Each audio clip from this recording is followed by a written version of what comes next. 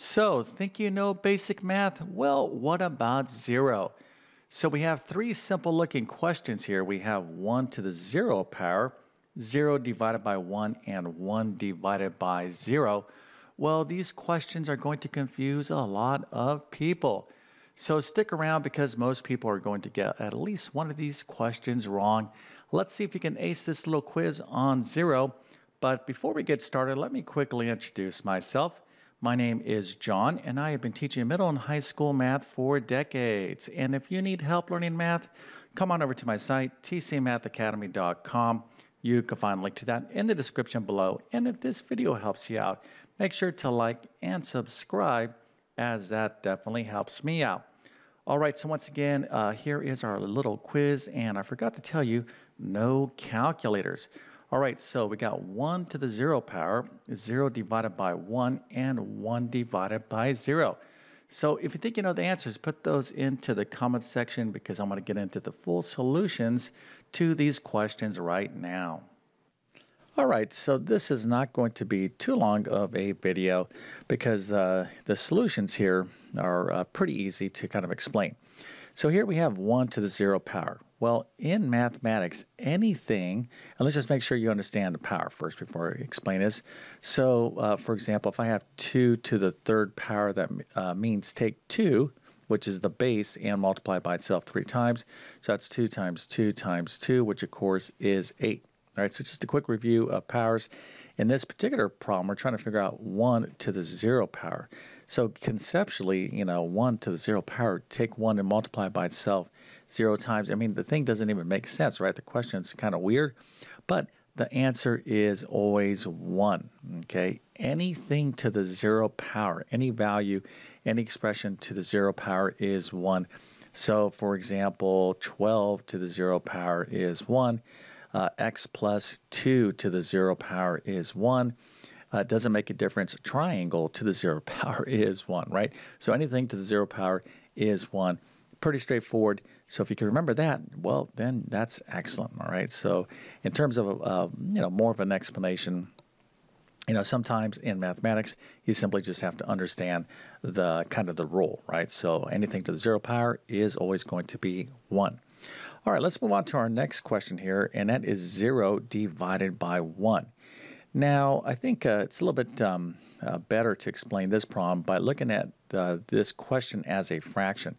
So 0 divided by 1, we can think of as the fraction 0 divided by 1, okay? So 0 is the numerator, and 1 is the denominator. So now the answer here is 0, but let's change the question a bit here because I think it might be easier to explain. What if I had 0 divided by 4? Okay, so it's kind of like 0 divided by 4. Let me kind of change the problem here.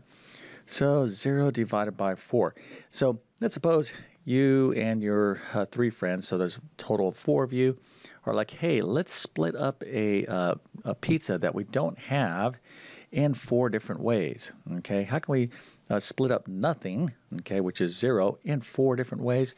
No problem, we can split that up and we all get 0, right? We are all going to get an equal slice of 0 4 different ways, which of course is 0. So that kind of makes sense, right? If we're going to take nothing and split it up 4 different ways, we're all going to get nothing. So 0 divided by any number, okay, except 0, right? Now that's an exception. We'll talk about that next.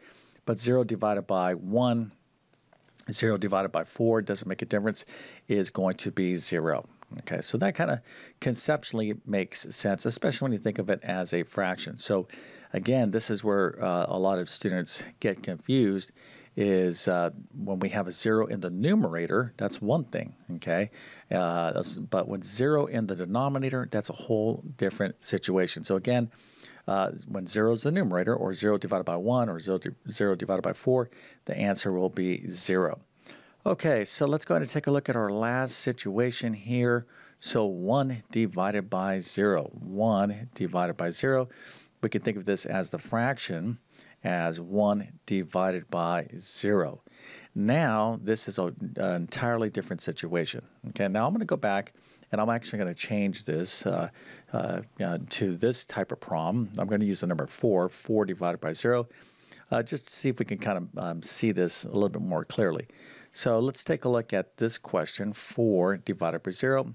So 0 again is in the denominator. So I'll just tell you right off the bat, when you cannot divide by 0 in mathematics, it's always going to be an error. And typically, we like to express that as undefined. It's undefined. Okay, in other words, there's some things we just can't define. And it's like, if you think about it, let's take 4, okay, 4 things, or we could take 4 things, whatever you want to think about this. And we're like, okay, let's divide it up in 0 ways. Well, it's not even like dividing by any, like 1 or 2 or anything else. It doesn't even make sense, right? You're like, I don't even understand this question. Where this other question, I think it's a little bit more conceptual, right? We have nothing, we'll split it up 4 different ways. Yeah, then we all get 4 equal parts of nothing, which of course is 0. But we can't take something and split it up with nothing, okay? So it doesn't even make sense. So if you can kind of remember that, I think you'll be good to go. But these are the kind of 3 most common situations you're going to run into with 0 in mathematics. And they come up all the time. Matter of fact, I'll show you a few algebraic situations here that, we kind of think about 0 in just 1 second. But before I do, if you have not yet subscribed, you just don't know. You don't realize how important it is to me and my YouTube channel. I love teaching mathematics, and I try to bring you the best content that I can. But it really goes a long, long way when you hit that subscribe button. And if you do, make sure you hit that notification button so you get my latest videos. All right, so that's kind of the solution to that little pop quiz I gave you. But let's take a look at some algebraic situations so we can kind of take this a step further. So if I have, let's say, x to the 0 power, what's that going to be? Well, 1, right? Let's kind of do another one. X plus 2 to the 0 power, what's that going to be equal to? 1. No problem. What if I end up with a situation like this? Is 0 over y plus 1. 0 over y plus 1. What's that equal to? Well, 0 is in the numerator, okay? Y plus 1 down here is the denominator, so this is going to be equal to 0. And if I have something like w minus 3 over 0, well, this right here would be an undefined situation. And this comes up quite frequently, at least these kind of situations, right? Like when you end up with 0 in the denominator, or 0 in the numerator, or 0 as the power. This comes up quite frequently, and this kind of leads me into another discussion about functions and things called the range and the domain.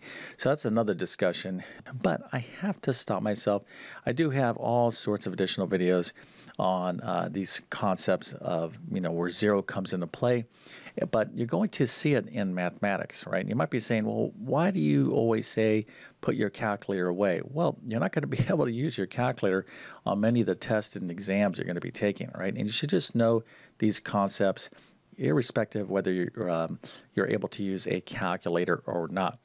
But listen, if you didn't know everything about 0, I think if you understand these 3 things, you're going to be well on your way for handling any situation with this lovely number 0, one of the most powerful numbers in mathematics. And I think a lot of students just kind of underappreciate the impact 0 has on math. Okay, so if you need additional help in mathematics, check out all my videos on my YouTube channel. I try to span everything from basic math to advanced math. And if you need kind of like my best formal instruction, you can check out all my math courses. I'll leave those links in the description below. But with that being said, I definitely wish you all the best in your mathematics adventures. Thank you for your time, and have a great day.